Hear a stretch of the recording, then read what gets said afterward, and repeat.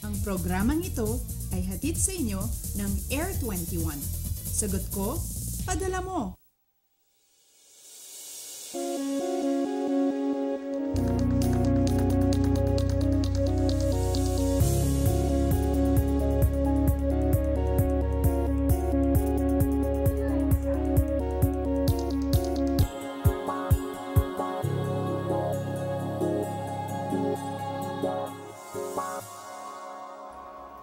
Magandang umaga Luzon, Visayas at Mindanao. Kamusta po kayong lahat? Grabe, napakabilis talaga ng panahon, hindi ba? Parang kahapon lang ay April Fools, pero ngayon na nga ang huling Biyernes ng kasalukuyang buwan. Literal ding natatangi ang araw na ito dahil special non-working day, lalo na dito sa atin sa Metro Manila. Saan man ang lakad mo, dapat handa ka sa lagay ng panahon. Huwag ka mag-alala dahil kami na ang bahala sa weather updates.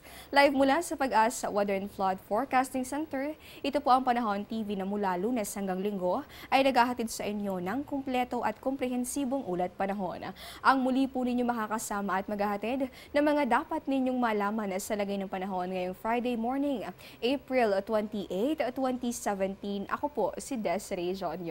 Sa ating mga morning joggers, inaasahan naman natin yung ating sunrise. Yan po ay naganap naman kaninang 5:35 ng umaga. Yung ating namang sunset, yan po expected natin sa ganap na 6:12. Yan po ay mamayang gabi. At sa puntong ito, para bigyan tayo ng ating latest sa ating ulat panahon, live po nating makakapanayam mo lang iba, kundi si Pag-asa Weather Forecaster Samuel Duran. Magandang umaga, Sir Sam. Unahin na po natin yung tanong ng isa sa mga Panahon TV followers na si Clarence Gamboa. Ang sabi niya, ano daw po ba itong vertical wind shear? At ito po ba yung dahilan kung bakit hindi tumama dito sa kalupaan ang bagyong Dante? Maraming salamat sa iyong katanungan, Clarence. So, yung vertical wind shear, ito po yung hangin na sumasabay sa vertical structure ng bagyo.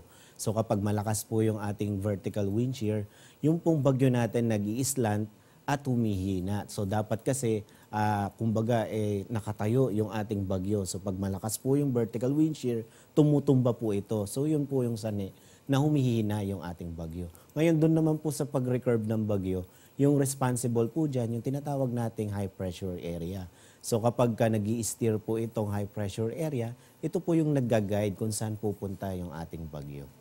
So, Clarence, nawinalinawan ka sa yung tanong na sinagot naman ng isa sa mga weather forecasters ng Pag-asa. So, nalaman nga natin na yung palang vertical wind shear ay isa sa mga factors nung paglakas o yung paghina ng itong ating mga binabantayang bagyo o mga sama ng panahon dito sa Philippine Area of Responsibility. Tungkol naman doon sa bagyong Dante, ang nakaapekto doon sa pag-recurve o yung paglihis nito, ayan yung high pressure area. Kaya sa ating pong iba pang mga taga-subaybay, pwede rin kayong mag-send ng mga questions. Yan po ay sa pamamagitan ng social media accounts ng ating programa.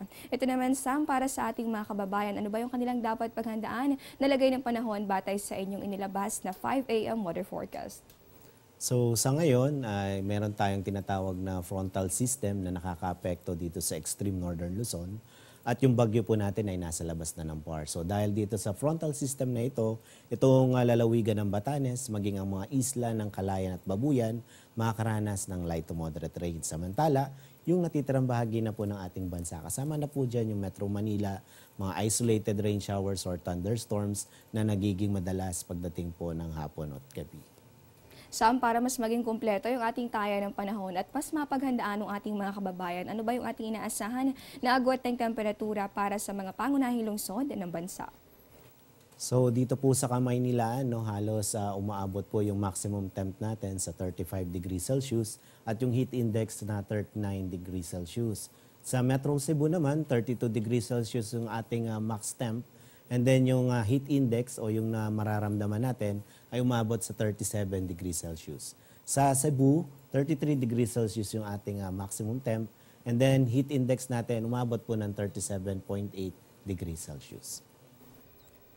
At ayan, live po natin nakapanayam ngayong umaga. Wala pong iba, kundi si Pag-asa Weather Forecaster sa Bulduran. Maraming salamat, Sam, sa iyong mga ibinahaging kaalaman at mga paalala sa amin ngayong umaga. At mapabata man o matanda, ang sayang dulo talaga nitong hot and dry season ng panahon ng tag-init ay hindi makakailang, hindi talaga mapapantayan. Pero para mapanatiling ligtas ang iyong kalusugan, narito ang ilang tips.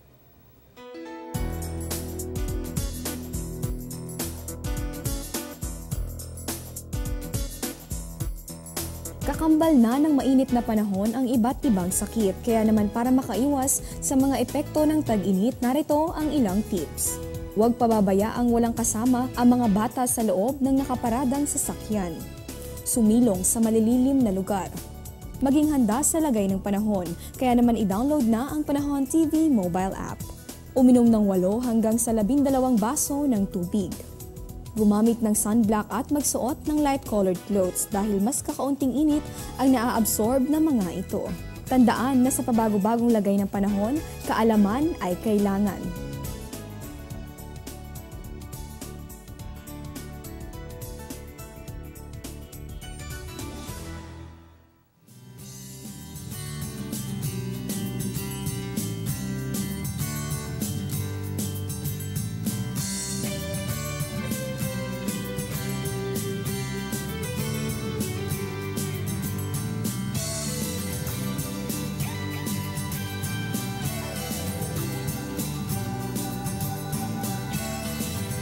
Get timely and reliable Philippine weather information anytime, anywhere through the Panahon TV mobile app, a multifunctional mobile app that brings you weather updates sourced directly from Pag-asa. The app provides a complete 3-day weather forecast at your location.